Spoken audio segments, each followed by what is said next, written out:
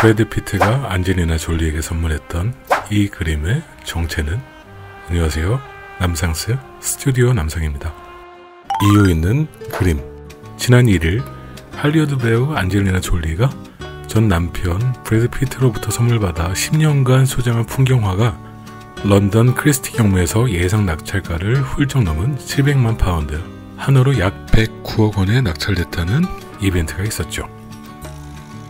모로코 마라케시의 뜨거운 태양이 내리쬐는 풍경을 그린 그림인데 강렬한 햇볕으로 만들어진 따뜻한 색채와 길게 드리워진 그림자가 인상적인 쿠투비아 모스크의 탑이라는 작품입니다.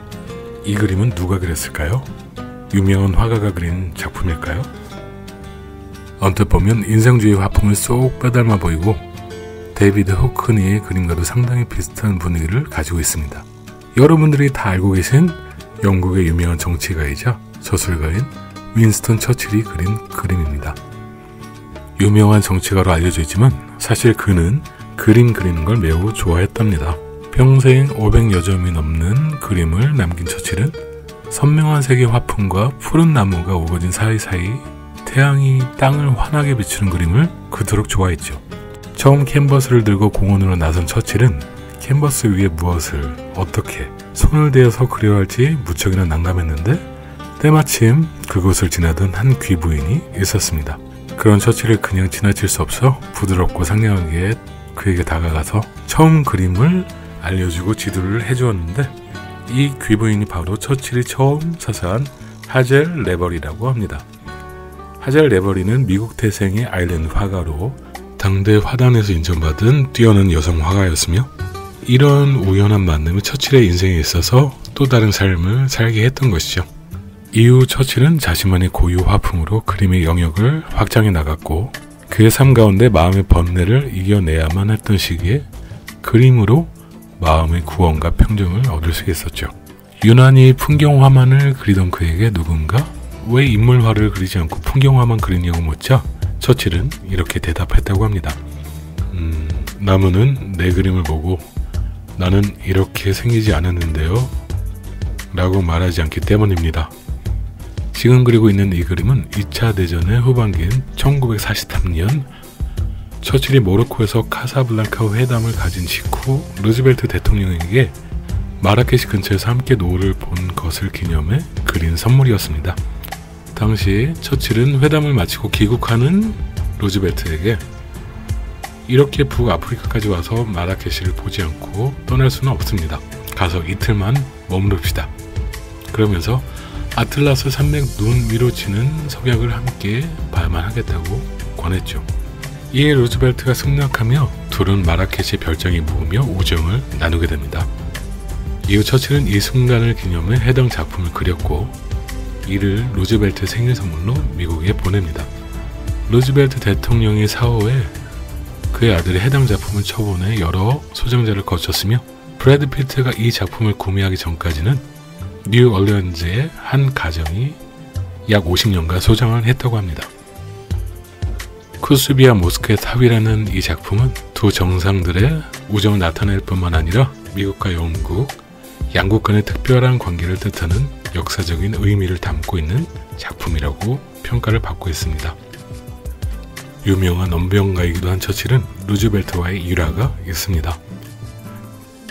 2차 대전 초기 루즈벨트 대통령을 만나러 미국으로 건너온 처칠은 숙소에서 목욕을 한 뒤 허리에 수건을 두르고 있었는데 갑자기 루즈벨트 대통령이 나타났죠. 그때 공교롭게도 허리에 감싸고 있던 수건이 스르르 내려갔습니다. 정장이 루즈벨트를 향해 처칠은 어색한 분위기를 완벽하게 전환시키는데 양팔을 넓게 벌리며 보시다시피 영국은 미국과 미국 대통령에게 아무것도 감추는 것이 없습니다.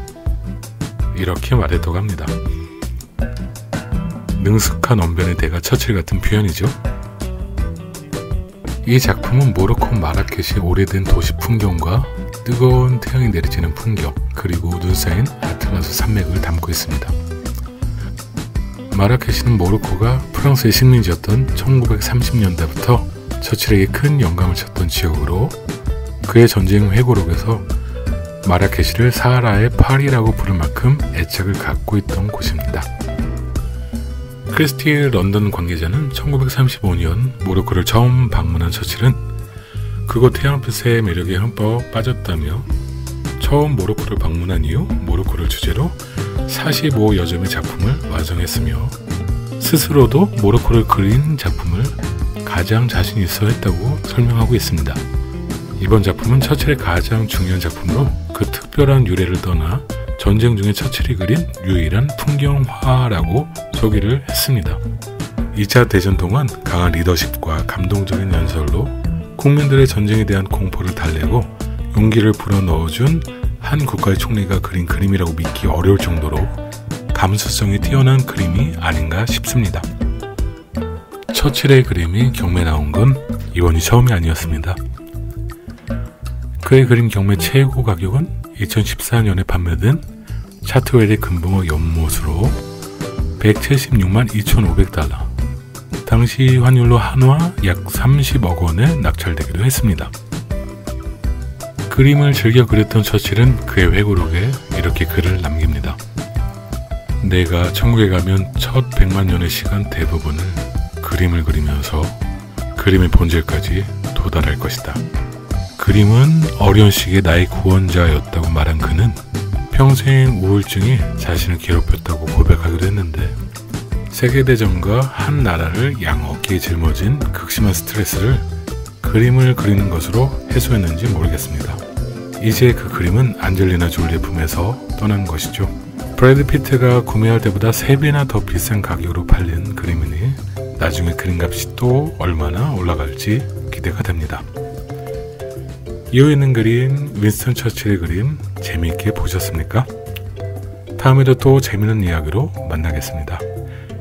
이 영상이 도움이 되셨다면 좋아요와 구독, 알람까지 해주시면 다음 영상 제작에 정말 큰 힘이 됩니다. 이번 영상도 시청 감사드립니다.